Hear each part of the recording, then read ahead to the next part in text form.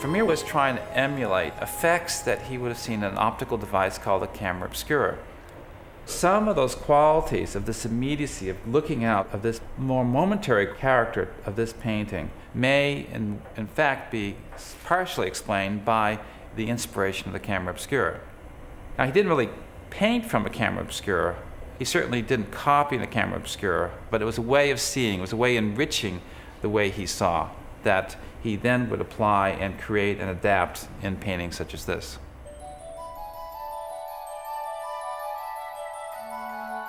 Camera obscura means darkened chamber. Its images were seen as magical in the 17th century, often described as nature's paintings. Its process is simple. When the camera faces an image on the outside, rays of light enter into the darkened chamber through a convex lens on the front of the box, projecting an inverted and reversed image on the surface of the glass viewing window at the back of the camera. The image contains optical effects, such as diffused or soft highlights. This is an actual black and white image of a lion head finial as seen through a camera obscura.